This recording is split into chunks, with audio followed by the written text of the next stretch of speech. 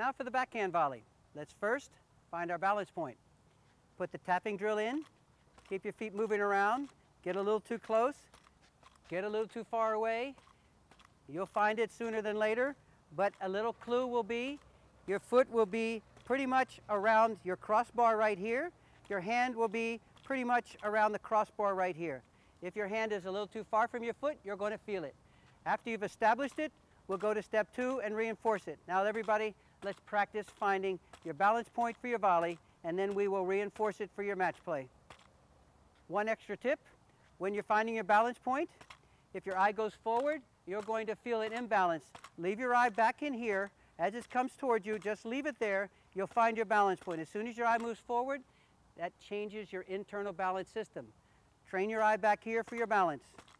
Okay, go to work. Now that you've reinforced your volley, let's strengthen it a little bit more before you go to the match play. And again, make it feel as close to reality as possible so you can take this feeling to the courts, and back and forth you will eventually have yourself your new volley. Okay, the volley drill, first and foremost, you've got your circle. Make sure when you make your volley, you'll notice that my feet are going to be moving. If I stop before I make my contact, there will be a little change in your balance. So now I can get this volley moving where I can go way out here. And as long as my hands stay in front of me, I can now get a much wider range of movement. So now I put the same rhythm in.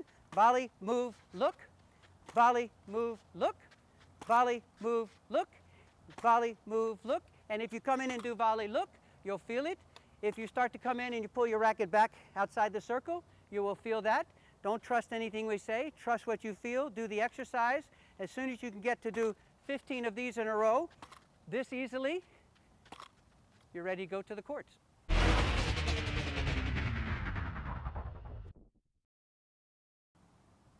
Okay, what about the underspin? How do you make sure you're getting underspin? Actually, the entire system builds it in automatically for you. Just watch the ball carefully. All you have to do is strike it. The spin is already built into your stroke. Do not add it, do not subtract it, it's already into it. So there's your underspin, your footwork and your stroke. You got your eye, your footwork and your stroke, and the underspin is already in your system. If you add it, you will probably add too much. The spin will be in your stroke. Now you can go start practicing.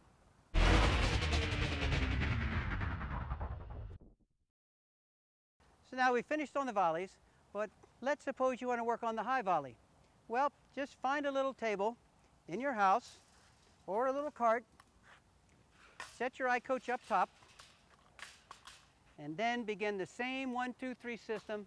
And now you get the idea of your high volleys, and you can move over here, work on this shot, and build your eye back behind the ball so you're not looking over the net. Then you get the feel of this high volley. Then you look over. The biggest mistake generally on the high volley is when to look over. We're so excited we want to look over. Do this drill 15 in a row where you keep your eye right behind the ball, build it in, then look over, finish your stroke, then look over, finish your stroke, then look over, finish your stroke. 15 times, 4, 5, 6 times a month should take care of your high volleys and keep you on balance with your eye. Okay, you've now just finished the physical part of the game, memorizing the skills, memorizing what your eye should be doing so you can coordinate all 3 units, your eye, your footwork, and your strokes to get yourself to the net. The mental component is much more complicated, but use this small tip for now to get yourself into match play mode. Whenever you see where you're going to go, only think get to your position and never think where you're going to hit it or how you're going to hit it. Leave your thought on just getting to position. This will allow your eye to be able to track the ball, get you in position, and eliminate distractions so that you can be on balance much better at contact.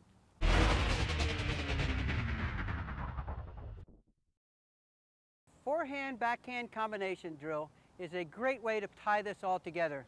Here's how it looks like. Now you can work on your footwork, your stroke, and your eye. You can learn to get the feel of all of the movements, how to get your grip change, all the different movements, but the most important is look what my eye is doing now.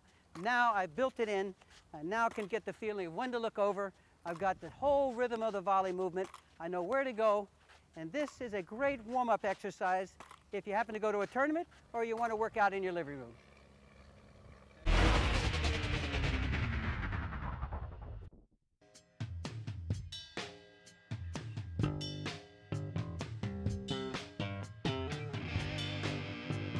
Want guaranteed improvement on your volley?